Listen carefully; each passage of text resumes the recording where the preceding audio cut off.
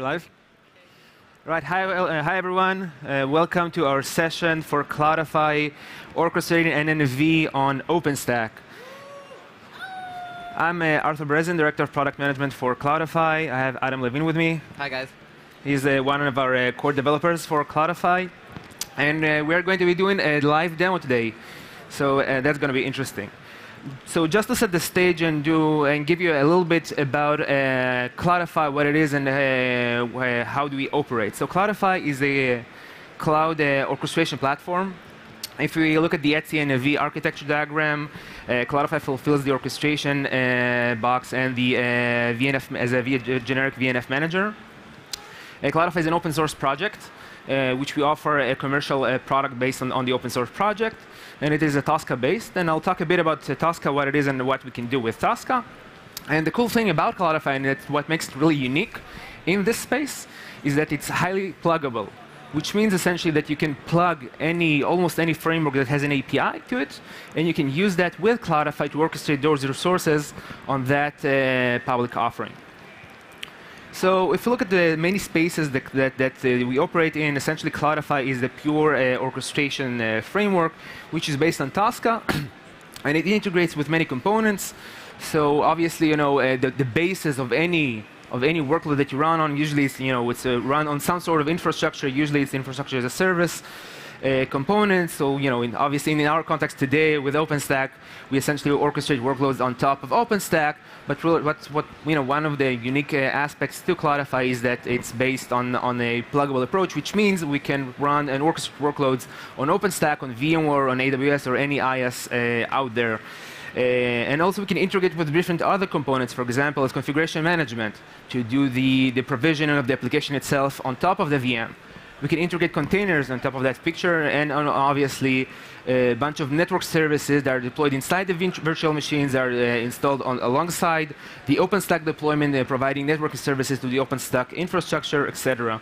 So Cloudify plays along with these components, and as I mentioned, it is based on the Tosca standard. So what does it mean? What do I mean by that when I say Tosca standard? So Tosca stands for Topology Orchestration Specification for cloud applications. Essentially, Tosca is a spec to describe applications.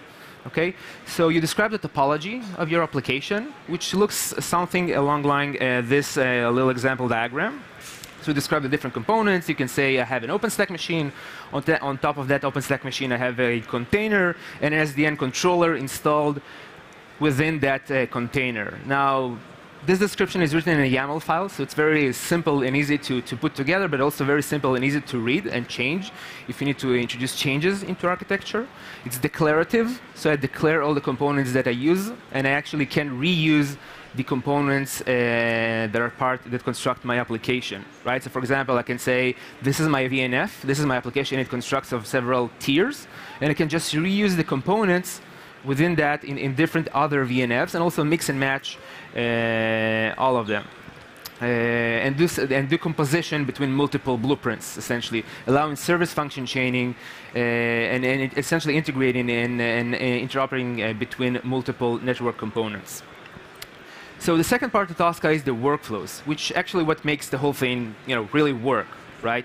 So once I build my application topology, we have workflows which are built into the product itself, into Cloudify. And these workflows can essentially access the topology and run logics based on the topology that I described in my application blueprint. So obviously the very default common workflows are install and uninstall. Everyone wants to install the application and be able to uninstall it, although not many of them actually uninstall applications.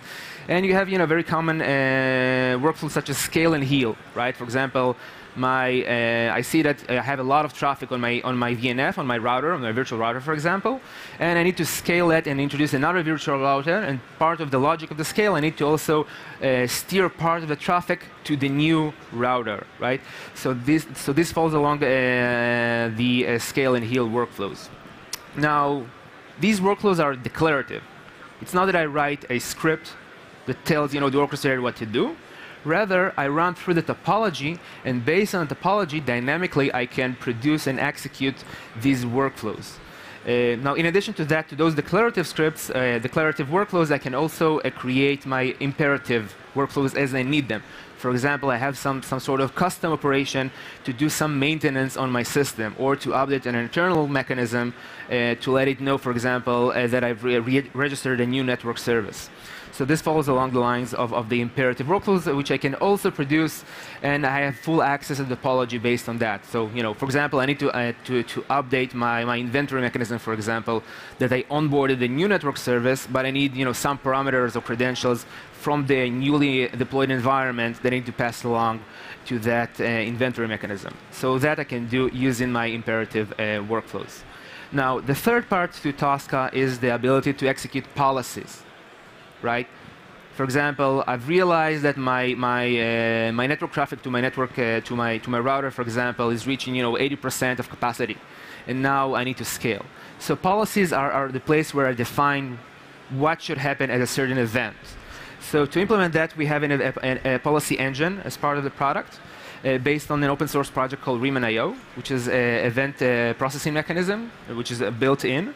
And using that, essentially, you can plug the monitoring metrics that come from the application itself to trigger workflows that you have in the mechanism. So I write this Tosca blueprint, and essentially Cloudify reads and interprets that Tosca blueprint that I have for my specific application.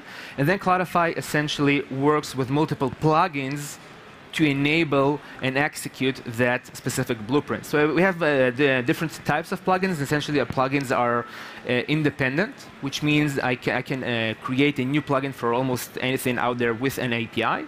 And that plugin essentially would produce new node types that I can use within my blueprint. And when Cloudify reads the blueprint itself, it triggers the correct implementation, which is part of the plugin, which triggers the API endpoints, right? So in the previous example, I had an application that runs an OpenStack. What Cloudify would do is trigger an API called to OpenStack to create a new virtual machine, configure Neutron, install the virtual router on top of that, and so on. So nice talking, but it's demo time. So let's give a little praise to the gods of demo to make sure that things work correctly. So just to set the stage for Adam here, so the demo, we're going to have Cloudify managing the OpenStack controller. And also in this demo, we have a RAD controller and RAD hardware, which is installed in New York. And essentially, they run an ETX device that runs compute nodes. And we control that environment. So essentially, part of the blueprint we have, we would provision a new VM for 2 different corporations that run in that building. And then Cloudify would provision the VNFs on that machine. In this demo, we're going to have Fortigate, which we're going to be focusing on. But you can essentially trigger and provision any type of application workload that you'd like. And just to make things more complex, we have another site which runs in London, just to make things more interesting. So, Adam, the stage is yours. All right, guys, hi. So we reached the live demo part of this session, and hopefully, if everything goes well, then we're going to see some pretty cool stuff. We're going to assume that for this demo, we have 2 OpenStack compute nodes, and they're in 2 separate places on the world. And we have 1 OpenStack controller that connects to both of these OpenStack compute controllers. Now, for this demo, what we've actually done. All right. You know what? For this demo, what we actually done is we took the application that Arthur just, the application topology that Arthur just displayed, and we've modeled it in a Tosca-compliant Cloudify blueprint way. Now, what that means is now that we have a bunch of nodes. Some of them are infrastructure-related nodes, and some of them are application-level nodes that are defined in my Tosca blueprint. And what I'm going to do is I'm going to take that blueprint and I'm going to upload it to our Cloudify Manager. Our Cloudify Manager is something that I set up earlier. That Cloudify Manager sits on my OpenStack environment and is actually in charge of actually executing our blueprint. So we're going to start by running our simple Cloudify command. Enlarge the console. All right.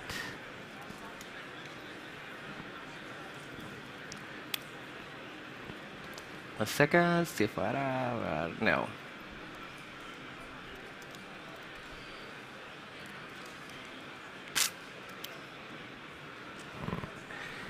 Great. So what it's actually doing right now, and we're going to see it in just a few minutes, is it's going to take this blueprint and it's going to upload it to the manager that resides on my OpenStack environment.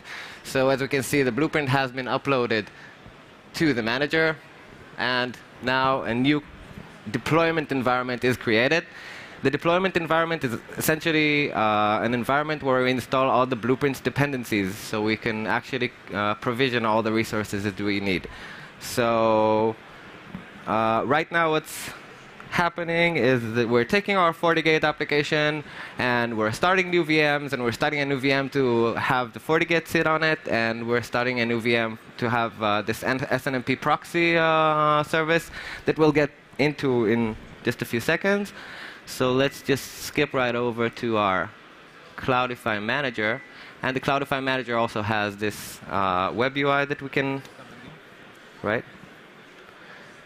Also has this web UI, so we could get a better view of what's actually going on with my topology. Great. So, not so great. Could you make it smaller, Arthur? Yeah, great.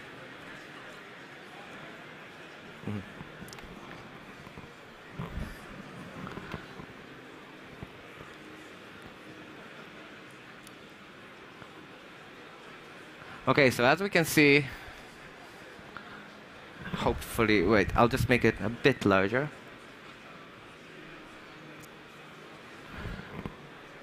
All right, so the workflow isn't done yet, but it's going to be done in just a few seconds. And all right, so let's just have a quick look at our application topology, or what we just set up. Now, we have two buildings. One is in New York, and one is in London. What we've done is we've taken the building in London, and we started a new VM on it. And on that VM, we've installed the Fortigate. We've provisioned another VM, which is essentially this VM, SNMP proxy VM. And this VM's job is to collect matrices from our Fortigate service and pass it along to our Cloudify Manager. Now, the Cloudify Manager can decide on what it should do on policy according to policies that we've defined. So, as we can see, we've also provisioned 3 networks, and these 3 networks are right over there in the top layer. Generally, what this means is that now we can start a VM on each one of our buildings and have it connect to either one of those 3 networks. One network is actually the network that's connected to the internet. The other one is a private local network, and the third one is a network that we've generated for our Cloudify Manager. So we have 3 networks. We could start VMs on both sides of the world that could connect and talk to each other using each one of those networks. And on our application topology, we can see our Fortigate. We can see a router that's also been provisioned. That's generally it. Now, that's nice. We've seen a deployment, and it worked as expected. That's great. But what about day 2 operations? So day 2 operations are something that you would have to do. You would normally have to do on a regular basis. And for that matter, we're going to see a demo of exactly what's going on. OK, so we're going to take the Fortigate IP just to make sure that it's running, and we can see that everything is running.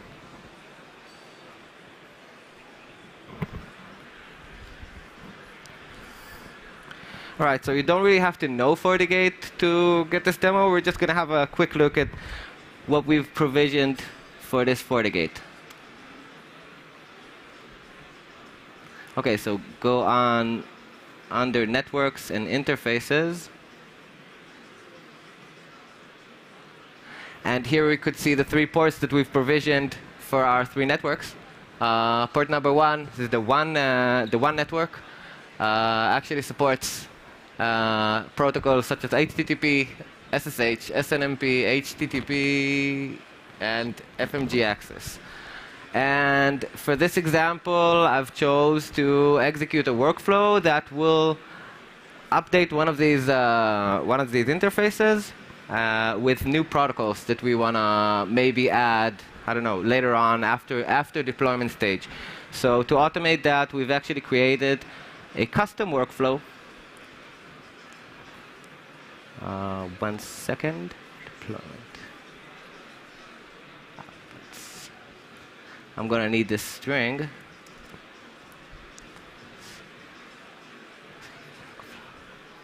And what I'm going to do is I'm actually going to run my custom workflow that will actually add, say, to port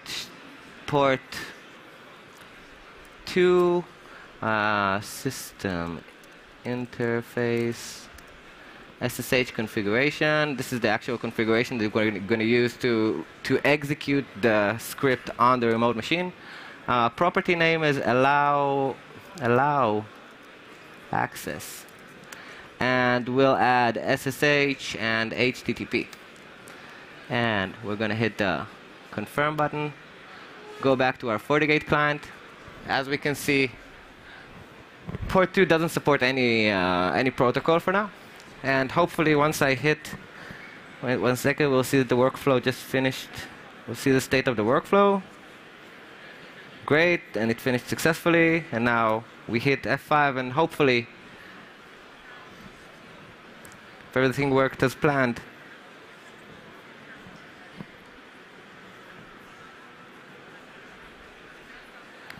great. So we can see that these properties have been upgraded. Wait, that's not it. That's not all of it. So we still have another part to this presentation. And I have 3 minutes, so I'm going to make it quick. So we'll just run back to our topology. And as I mentioned before, but I haven't really gone into it in detail, we have provisioned an SNMP proxy. Now, generally, this solution is one of our many solutions for monitoring an application. Now, in general, Fortigate runs on its own operating system, so we're kind of having a hard time installing our agent on that operating system because it's not a very custom operating system. So for this solution, we actually chose to use an SNMP proxy. What we actually do is we have a machine running that SNMP proxy, and that SNMP proxy connects to the Fortigate API and retrieves matrices from that Fortigate API. Now we can plug them onto our Cloudify Manager, and we can get actual live monitors on our Fortigate instance. So if we go on to monitoring, we can see that currently nothing is being monitored. All right. But we have defined in our blueprints our monitoring rules, and therefore we should be able to connect to our SNMP proxy and retrieve these matrices. So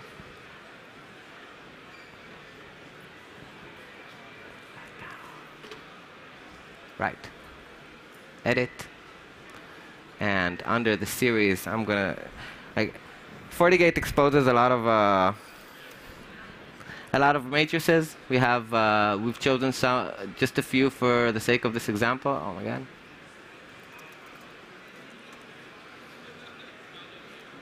And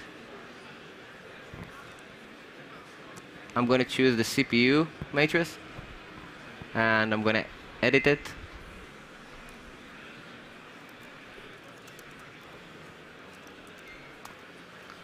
And save it.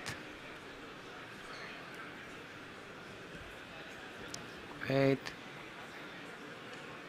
And go back to monitoring.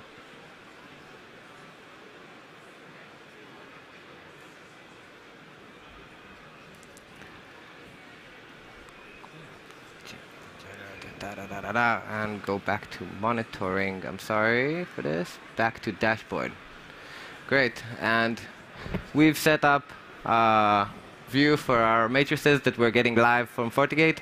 And we're out of time, and it's exactly on time because we're done with this demo. For any questions, you could Arthur and I will probably be here after this presentation, so you could come and ask anything you'd like. Thanks. Thank you.